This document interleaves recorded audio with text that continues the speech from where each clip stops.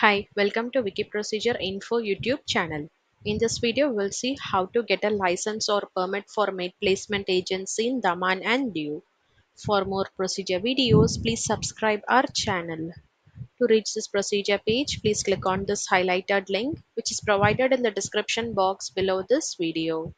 Once you have reached this page, you can use the select language drop-down menu to translate this page to your native language.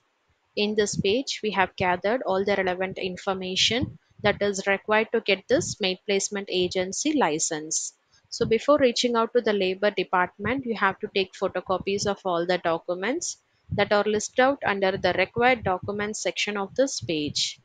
Once you have gathered all these documents, you can reach out to the labor department with the help of the contact details provided under this office locations and contacts section.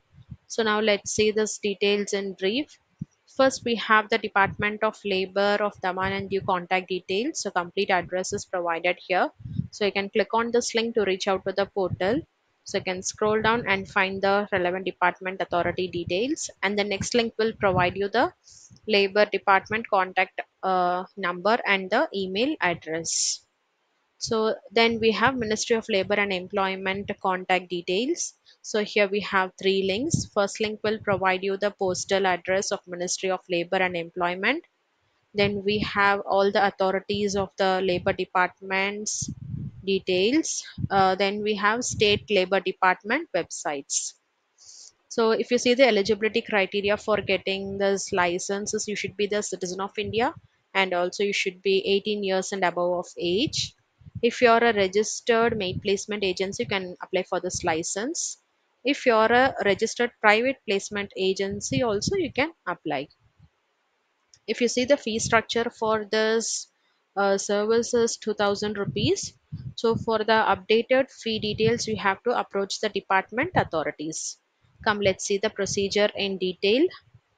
So after visiting the labor department, you have to approach the authorities.